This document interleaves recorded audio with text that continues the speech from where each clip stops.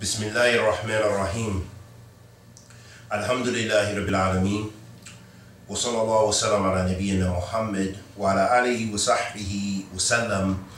Amma ba'da. Habitu fillah. Some words of wisdom from Allama Ahmed An-Najmi, rahmatullah alayhi, rahmatan wasi'ah,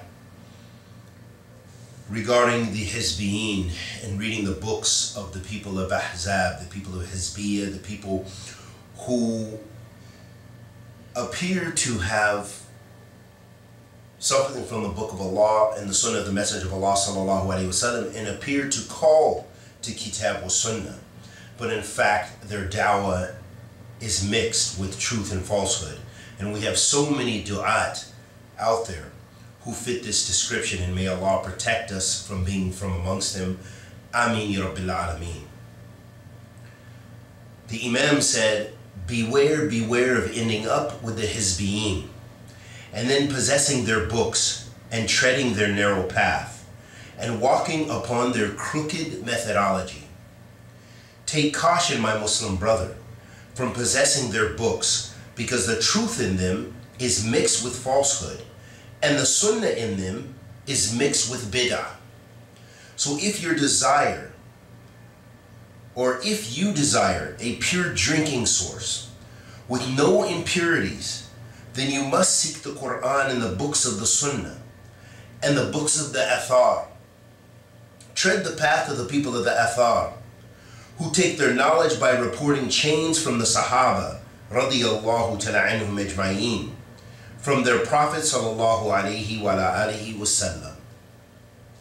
Ahabati fillah, we learn many things. And probably the most important thing is to not be deceived by those who have the cloak of the Sunnah. There are those people who entertain us a lot with their dawah. They excite us. They make us laugh. They make us cry.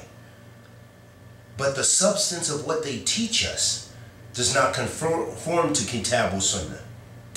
Then there are those who don't even attempt that, who are purely on a path of misguiding the people, saying that Tawheed is not in the Quran, or statements like Aqidah is not mentioned in the Quran. So therefore, that calls into question the manhaj and the methodology of the people who call to Aqidah, which is a very strange thing. Because the Prophet Muhammad sallallahu alaihi wasallam called to Iman, called to Aqidah, creed, even if it wasn't named Aqidah.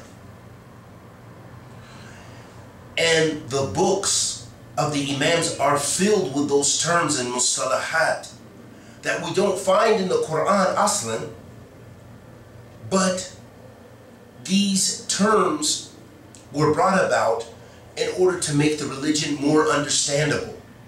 But the principles are there. So Aqidah and Tawheed is in the Quran, even if it's not called Aqidah and it's not called Tawheed. But who would deny ikhlas? Who would deny sincerity to Allah subhanahu wa ta'ala? That Allah calls us to worship Him, orders us to worship Him and Him alone. And that He created us for that purpose. Allah subhanahu wa ta'ala says في كتابه الكريم, وَلَقَدْ بَعَثْنَا فِي كُلِّ أُمَّةٍ رَسُولًا أَنْ يَعْبُدُوا اللَّهَ وَاجْتَنِبُوا الطَّاغُوتَ. I sent to every nation, we sent to every nation a messenger to worship Allah alone and avoid the Taghut, avoid those things, worship besides Allah subhanahu wa ta'ala. That's Tawheed. That's Tawheed al-Ibadah. That's Tawheed al-Uluhiyyah.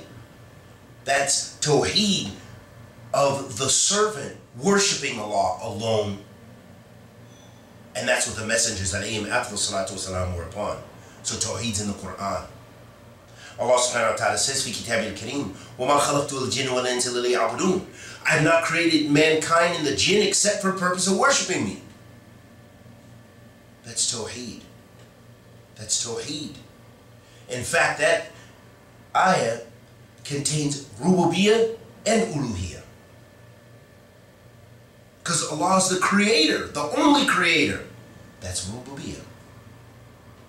And the purpose He created us for is to worship Him. That's Uluhiyyah.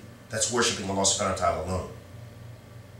So Habati fillah, beware, beware, iyyakum wa iyyakum min ahl al-dalal wa ahl tahazzub, and those people who call to themselves and call to their groups and call the people away from the book and the sunnah and the understanding of the Salaf of this ummah. And may Allah subhanahu wa ta'ala bless us with ikhlas, with thabat. Wa sallallahu wa sallam ala nabiyyina Muhammad wa ala alihi wa sahbihi wa sallam.